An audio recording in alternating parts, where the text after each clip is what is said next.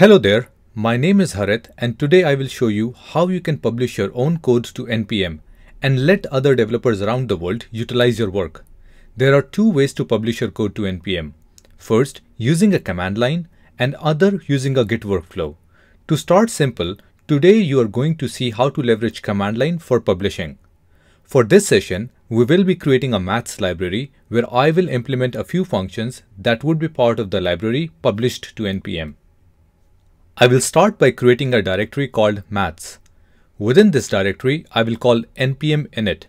This will ask a series of questions. I will use default answers and give a few answers of my choice, such as description. For Git repository, I will create a repository called maths and keep it public. I will then provide the URL for this repository in the command line. I will add my name as author and give it an MIT license. It shows the contents that will be written to package.json and I accept it. See here that the main file listed is index.js, which I need to create. So I will create a file called index.js. In this file, I will add a function called sum, which takes two inputs and return their sum. I've added this function inside module.exports so that I can import this function from other JavaScript modules. This is my library. And before I publish it on NPM, I would like to test it. For that, I will create a new directory called test-maths in the same level where my maths directory is located. Then, inside the test maths directory, I will call npm install and provide the relative path to maths package. As I hit enter, we can see a confirmation message that one package has been added. We could also confirm this by listing the contents of node modules and seeing the maths module there. Now, I will create a new file called index.js inside test maths directory and try to use the sum function from maths package. For that, I will first import sum. Then, I'm logging the addition of 2 and 3 by calling sum function from maths package. As I run this module by calling node index.js, we could confirm that the correct output is printed on the console. Great! Now that we have tested locally that our maths package is working, it is time for us to publish it to NPM. For that, you must first create an account on npmjs.com.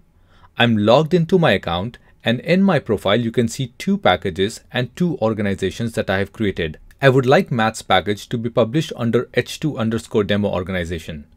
As you see, @h2_demo is prepended for this package name. This is known as scoped public package. The package is public and is scoped under @h2_demo.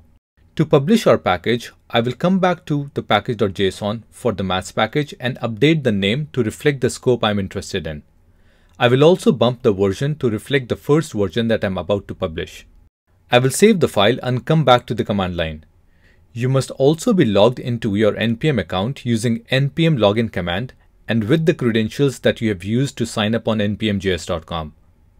To publish, I will run npm publish --access equals public because I want packages to be publicly accessible.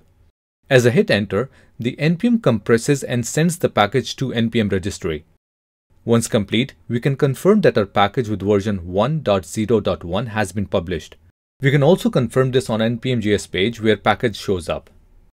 When I get inside the package page, I do not see a lot of help about this package since I did not write a readme file for it. Also, the GitHub links are available, but when I follow the links, the code is not there since I have not pushed it on GitHub yet. For the sake of completeness, I will do that now. I will initialize a Git repo inside maths directory by calling git init. I will now call git add dot to stage my changes. I will update git config to reflect my email and username as well. Then, I will commit my changes using git commit command, providing the commit message. I will rename the branch to main as required by GitHub. I will add the remote URL to GitHub. I'm changing the URL based on different Git profiles I have. You may not need to do this step. And with that, I pushed my code using git push command. Back on the GitHub, we can see the code now. Now, let's say I want to update my package by providing a new function for our users. For that, I will update my index.js file and add a new function called product, which given two inputs return their multiplication. I will also add a readme file to help developers find out what this package has to offer.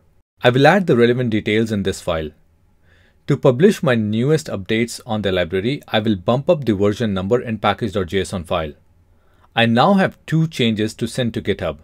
I will stage those changes using git add command. I will use the same command npm publish --access equals public, which will now upload the latest code and publishes the new version 1.0.2. Back on the npm website, as I refresh, we could see the documentation on the library page as they are picked up from readme.md file. As I follow the GitHub link, I still do not see my changes as they are not pushed yet. Back on the command line, I will commit and push the changes to the main branch. Now, as I come to the GitHub page, we can see the latest changes. On the npm page for the library, we can see 2 versions that are published. Now that our versions are published to npm registry, let's use them now as our fellow developers would. Back on the command line, I will create a new directory called maths-user. I will initialize the default package.json by running npm init-y command. I will now install our package using npm I and providing the package name including its scope at h2_demo. Once our package is installed, I will create a new file called index.js. I will import both sum and product functions from our maths library. See how I've used the complete path, including the scope in require function. I will then call these functions by providing arguments and printing their result on the console. As I run, we can see the correct outputs on the console.